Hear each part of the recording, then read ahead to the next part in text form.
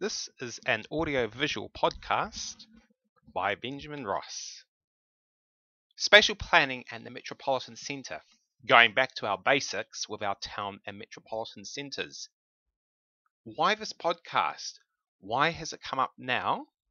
And what is international best practice? And what is not international best practice when it comes to planning, designing, building, and operating our town and metropolitan centres? Remember, transport begets land use begets transport, but both beget the user environments in the city. So depending on how your transport and land use is done, and given that they're intertwined, is how the user environment will become. And your user environment is very different to an auto-centric or pro-car or car-dominated centre like Monaco City Centre is currently, even as it goes through its urban renewal, to a pro-people centric town or metropolitan centre or even city centre such as we see in Europe, like Paris and in East Asia. Just a bit about me. I am an urban geographer and spatial planner based here in South Auckland. Projects that I've either advocated or influenced on include the Al Manukau Transformation Project, Airport to Botany Rapid Transit, which stage 1 is currently underway, to smaller street calming projects, including tactical urbanism, more to the point, such as street calming, parklets, and bus lanes. The context of this podcast is that recently I was alerted on LinkedIn to some renders by Kiwi Property. Now, Kiwi own Sylvia Park, the Sylvia Park complex, which is up in the Mount Wellington area. And they showed me this render of their latest town centre or metropolitan centre, which they want to develop in Drury in the south of Auckland. Now, the Drury is about 7 minutes away from where I am based here in Papakura. The person alerted to me to the fact that the renders were showing the main street, so what you can see here, being auto-centric. That is, it looks like a run-of-the-mill New Zealand main street with cars and car parking, and you've got people mingling down it. And I was asked, why are we still doing this, which a 1960s concept, an auto-centric concept, when international best practice, and ironically led not only by Paris, but also by the United States of America as they start converting their dead malls into mixed-use metropolitan centres, why are we still doing this here in New Zealand when it runs against international best practice?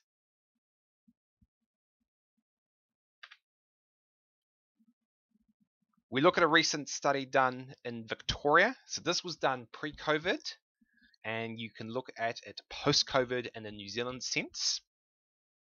International best practice for town and metropolitan centres demonstrate the importance of walk active modes and transit to a town or metropolitan centre, in this case Port Phillip. Businesses, including retailers and hospitality agents, believe most people will come by car and want to park, whether it will be the worker or the patron. That is incorrect. International evidence is showing that most workers and residents will use transit and active modes. So much so that a centre that is pro-human-centric rather than auto-centric will have an increase of takings for the retailers and hospitality agents by upwards of 34%, and in some cases higher in income. And productivity, if you've got offices in the area or civic infrastructure, looking at a Transport for London study, can be upwards of 34 to 40%. This is all through using human-centric infrastructure, not auto-centric infrastructure.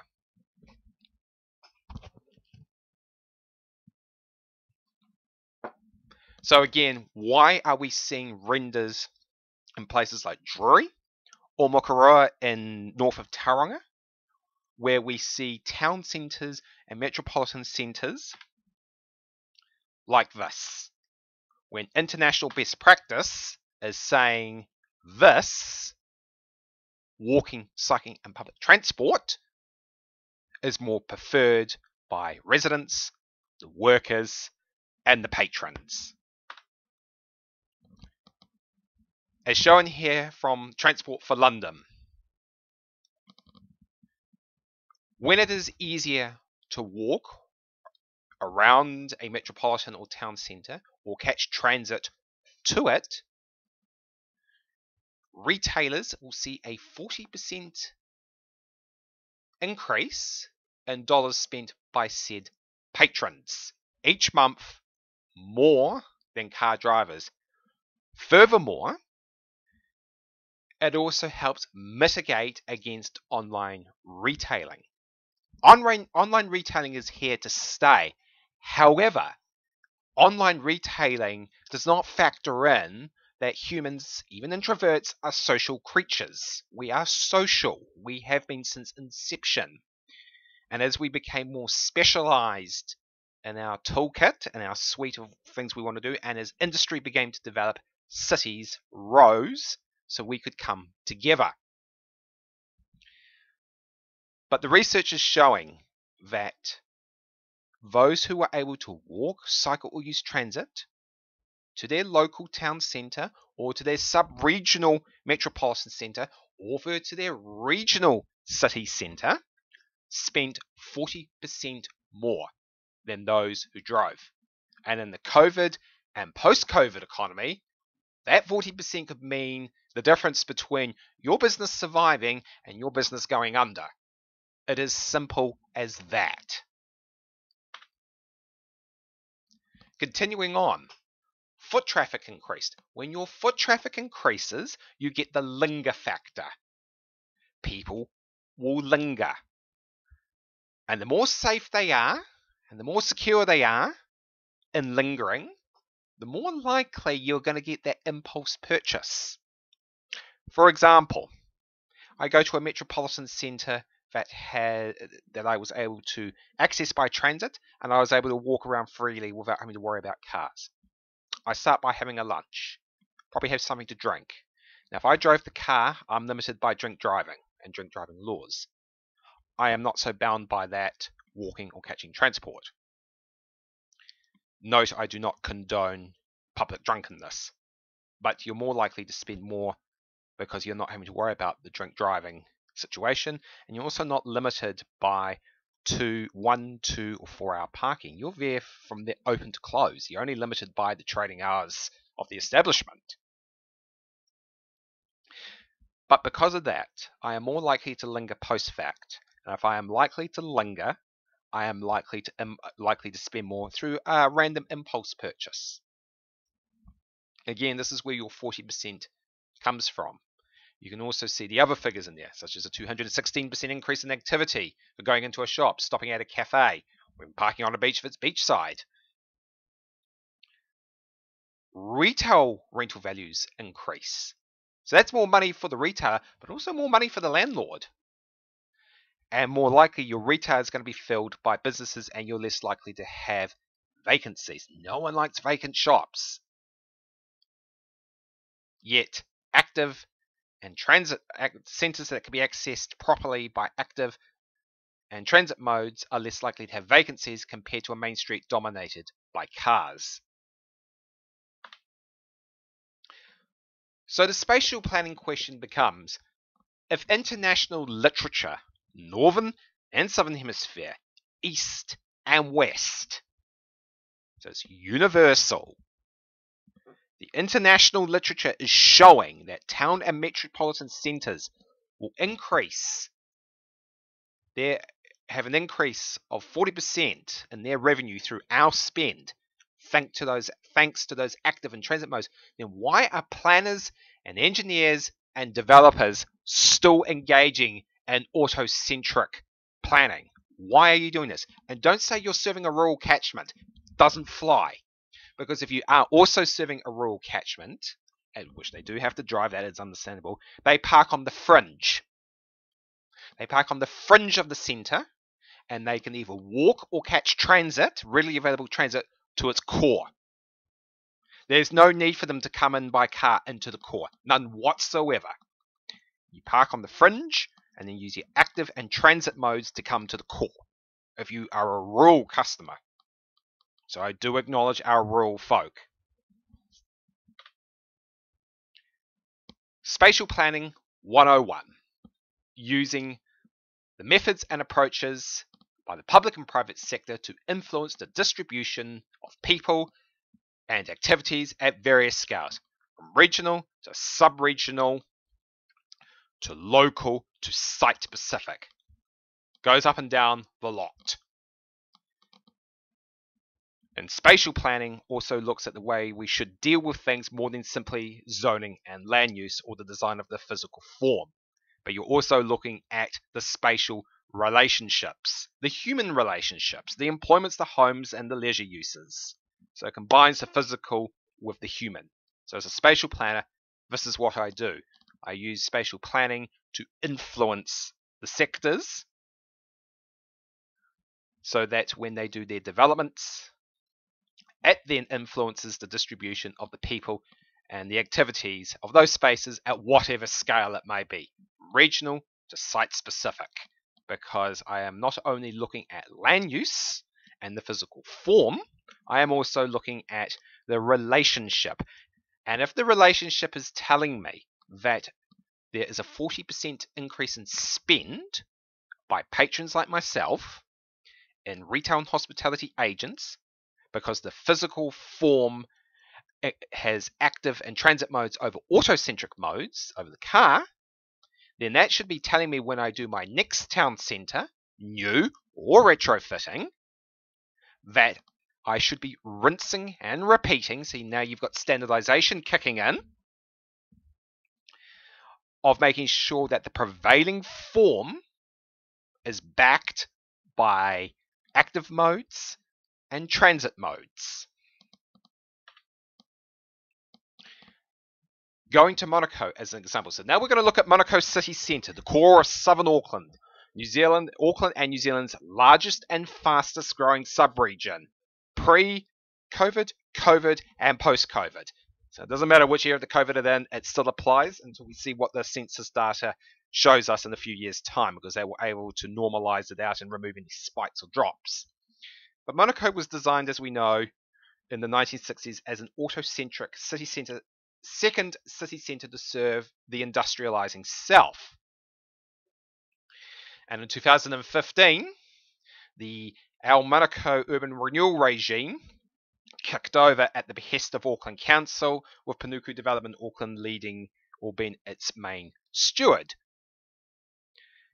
Rather ironically, whether it was through design or unintentional, Monaco's grid street pattern allows for very easy retrofitting from car spaces to people spaces. Monaco might seem cursed at the moment with its wide four-lane boulevards with large grass medians, but they also act as a blessing as well to convert it into people spaces, especially in its core. This is Monaco in 1959, so a couple of years before it develops. Wiri Station Road, Ross Common Road, Puanui Road, Plunkett Avenue, Druce's Road, Great South Road, Southern Motorway, which only went up to Redoubt Road at the time. In there would be Monaco. Also in here would be the Southwestern Motorway, State Highway 20. This is Monaco as of 2019, when the last Google satellite shot was. The last Auckland Council aerial shot was either a similar period or in 2018. But you can see the motorway, you can see the four-lane wide boulevards, you can also see the two-lane boulevards, Romwood Avenue and Davis Avenue, but you'll notice it is in a grid street pattern, and there's also a road hierarchy in place. Despite it being auto-centric at the moment, Monaco actually has a proper hierarchy in place. Motorway on the fringe for interregional traffic. 4-lane arterials around the primary core to carry thoroughfare traffic either to Manukau or through Manukau to another destination. 2-lane boulevards to bring the traffic off the 4-laners and into the core itself, and then your little intricate laneways which have cars on them at the moment that weave in between the spatial form. Monaco has its hierarchy. She is blessed that way, which makes it straightforward to retrofit and to bear minimal inconvenience to residents and businesses in the area. Looking at, so with the Panuku work, we are now looking at some plans to draw, and we've got some perceptions and conceptions versus reality. This is Monaco Station Road, although there's now a bus lane in place. It was added on after the shot was taken. And this is what they want to turn it into. I think they're going with A to B, airport to Botany, not in this particular area. Asymmetrical would be best, so it would be down here, and this side will be freed up as active modes. But where airport to Botany runs, it would be best to run it as it is right now, and bus lanes either side. Sorry, this one. So you run with both. Putney Way, bit of a letdown. Perception or concept, reality. In reality, those cars should not be there at all. It's showing the exact same as we go back.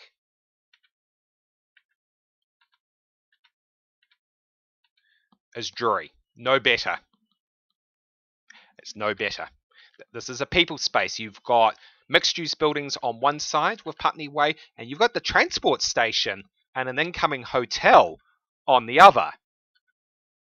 So why are cars on, and no buses use this, the buses go around, and if they're not, they definitely should be, using Monaco Station Road to access the entrance of the station. But why are these cars here? They shouldn't be. Yes, it's open for goods vehicles, but it shouldn't be open to cars. Perception versus reality. Barrowcliff. This is currently being done at the moment. This is stitching up with, it has to form a second entrance to the new development down here, otherwise you only have one way in, one way out, which is not safe. But this is the road, a slow road, cycleway, footpath. So we'll connect up this residential area, 3 stories up, and this will stitch it up into Monaco City Centre itself. Now, ironically, it also, so if I go back, it's down here. So we'll go into the Osterley Way, Sharkey Way spine. And it's one of the areas which I would humanize. Citizen democracy works. Now I'm going to bring in some citizen democracy. Citizen democracy works. Basically, badger your public institutions long and hard enough with solid, robust evidence and a good solid story, and they'll go and do it. For example, this lane here, and it's been just done recently, used to be a general lane. And what would used to happen is the cars would come round and enter this lane and then run into the bus lane either advertently or inadvertently and get pinged. And there were a lot of complaints. So I went back to Auckland Transport and says, look, this is going to continue and you're not going to get support for any more bus lanes in the area because there's meant to be another bus lane coming back this way and there'll be more bus lanes here and here with A to B as that comes online next year. Why don't we make this a bus lane? So general traffic sticks to the right-hand lane and this becomes a bus lane, feeds straight into here and then straight down here. So but your cars aren't inadvertently landing in the bus lane unless they are doing it through recklessness. What I'm trying to do, rather than enforcing by fines or punitive fines, I'm trying to encourage through design. And this will become apparent or reinforced when you do other works in the area. So through design, I've taken cars out of what would become a bus lane so they don't inadvertently run into another that is enforced. And at the same time, the buses now have free access into that before going into the station. So if you can encourage behaviour by design rather than enforcing behaviour through regulation and punitive measures, you will usually get support for further renewal projects in the area, which is what I want to do and encourage and drive with Panuku. So citizen democracy works. So now we get on to spatial planning and citizen democracy. So now blending citizen democracy and spatial planning, let me use this example of Monoko of going from auto-centric to human-centric. So through drawing these designs, these very crude mocked-up designs, and blending and then using citizen democracy to push it with the public sector, while storytelling it to the private sector to get them on side. Let's see how we can bring the two, planning and democracy, together to help Monoko become people-centric in the post-COVID era.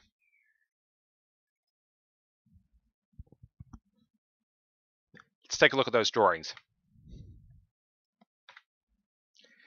So basically using A3 butter paper, with a photo underneath, I drew up the basic road layout of the Monoko City Centre core area. As I said earlier, she has her road hierarchy already in place, and it is a grid street pattern, which makes Monoko one of the easiest metropolitan centres and one of the 3 nodes in Auckland to retrofit. Designed in the 1960s as auto-centric, this grid pattern would actually become a blessing in the 21st century. So again, you can see the hierarchy, the motorway, the 4-laners, the 2-laner, bringing it into the core herself, and then your smaller laneways off that.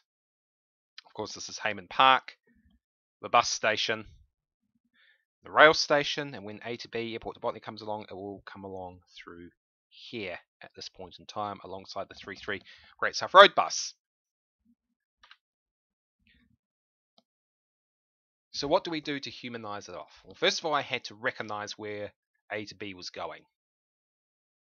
That had to be done first. And then it was some very simple, either closing entrances off, closing roads off, or closing part of a wide boulevard off to turn them into human spaces. Now, in doing so, no business is affected by removing the cars out of them at all. Access to car parks are still maintained.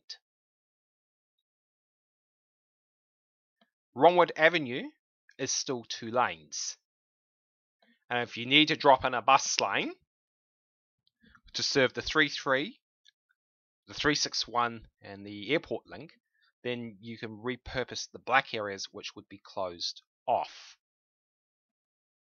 And remember for Ayrsham Way, Leeton Way, Putney Way and Osterley Way, these can still be accessed by service vehicles between 6 and 11 AM Monday to Sunday.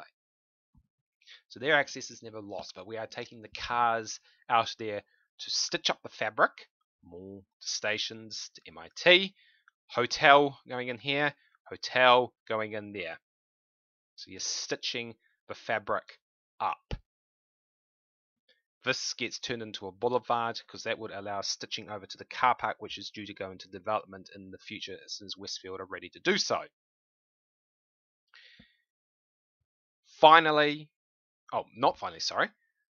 Closing this large chunk of Ronwood off and turning it into a boulevard means also that you've got a active mode stitching up between the Great South, as close to the Great South Road as possible, along the front of most of the retailers and hospitality in this area, up to Lambie Drive, which already has cycle lanes in place. All they need is their concrete barriers to make them grade separated. Not much money. And the thing is, doing this is not expensive. It's actually quite cheap. You're just repurposing. You're not having to rebuild. you're just repurposing a lot of existing infrastructure, which can be done quite cheaply. Yep, might mean start with the plastic and then move your way to the concrete and the planters as money allows. So this would not cost much money at all to the council. Very little, in fact. In fact, it could be even covered with targeted rates. Finally, between Arasham Way and Leeton Way, you've got Melbourne, Krispy Kreme, and those hospitality places up here, and the entrance to the mall and farm is here. This small stretch would serve as a mini hub for the 3 buses. So people, because you've got one here, so you would drop another one in here so people can access everything in there. And what you've basically done is then turn Romwood into a mixed mall. So general down one side with buses for the moment, active modes down the other, and if it ever needs to be, you can flip it over into a transit mall. And here it is in written form here. So the existing cycleways go grade protected. The sections of these roads here are converted into pedestrians mall to stitch up the urban fabric. And now most of these places either have residential, hospitality, or retail. And remember, we spend more by 40% at a minimum if it is active modes or transit modes in those areas rather than the car. Several sides of the Monaco entrances on Monaco Station Road would be close to that better continuity of the bus lanes. The 366 and the 35 use those particular areas, so they would be better served. Of course, again, that minibus hub and Romwood Avenue still keeps her 2 general lanes, so you're not losing road space, anyone, but we've just converted the other side into active modes and, if necessary, a transit mall. But Romwood Avenue becomes a basic area. And again, this would not cost much money. You could probably get it under 30 million done right. And it would be defined as tactical urbanism, which has been done a huge push by NZTA. Hint, hint, NZTA. If you want to do a tactical urbanism in South Auckland, here we are right here. So if we look at Romwood Avenue, this on-street parking is not needed. It's paid parking. There is a AT parking building 100 meters up the road, protected from the elements. So you can easily convert this to 2 lanes, one way, one the other, so you're not losing any lanes. And this side would initially become one big active mode boulevard. However, if need be, for the airport link, it could be flipped over into a transit mall. So no existing road space has disappeared. It's just being repurposed. Tactical urbanism. And you've got the cycleways there, and actually just a bit up there. Put in your rubber to start, your plastic and your rubber to start with, and go to concrete once A to B is all formalized and all done up. As strong towns would point out, cities are divided into neighborhoods. Ever spent time living in a walkable one without a car? You know it's dependent on your amenities. But remember, transport begets land use begets transport, both beget the user environment. This is what we're trying to achieve with Monaco. A complete neighborhood. This is what Drury should be achieving. I should not see cars anywhere near a main street in Drury. Yes, they are on Romwood Avenue, but it's because of how the driveways are sitting. But they would not be on the laneways like Putney Way, Ossoli Way, Amersham Way. They've been taken out. Leeton Way. Remember, active modes spend 40% more. That 40% can be the difference between your business surviving or going under post-COVID.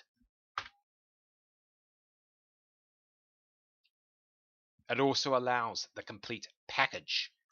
Walkable, mixed use, safe, schools, parks, childcare, community. Remember, Monaco's a metropolitan centre. Drury's to be a town centre or a metropolitan centre. They service sub-regional catchments. In fact, Monaco services an inter-regional catchment. and affordable housing options, especially in this economy post-COVID. Most of all, humanizing it, I get to enjoy that beer without the sight of traffic, fumes, and noise. I couldn't think of anything worse than sitting on a main street, having that beer on a winter or summer's afternoon, because you dress to the weather, and having cars rumble by every couple of seconds, and all those fumes and all that noise. I couldn't think of anything worse. No wonder why I'm not going to spend money there, or even linger. Take them out. I get to linger, enjoy my hospitality. I'm likely to spend that 40% more, which goes to the workers and goes to the owner.